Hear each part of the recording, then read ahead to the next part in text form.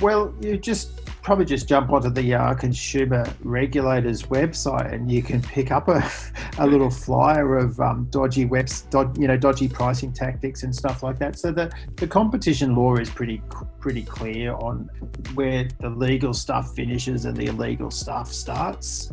So deliberately bait and switching. So never ever having any sort of inventory of a particular product that you're actually promoting, and you always have the intention of upselling the customer onto another product. Another common one used to be really popular with rugs, where rugs would be 50% off, but they were probably marked up the day before, so the 50% was just only a recent phenomenon. So you can't mark up to make things look cheaper the next day. Walking in the park with your competitors and so forth and having a chat about, you charge this price, I charge that price. Obviously that stuff's illegal in most countries around the world. Might not be in North Korea, but pretty much everywhere else. Yeah.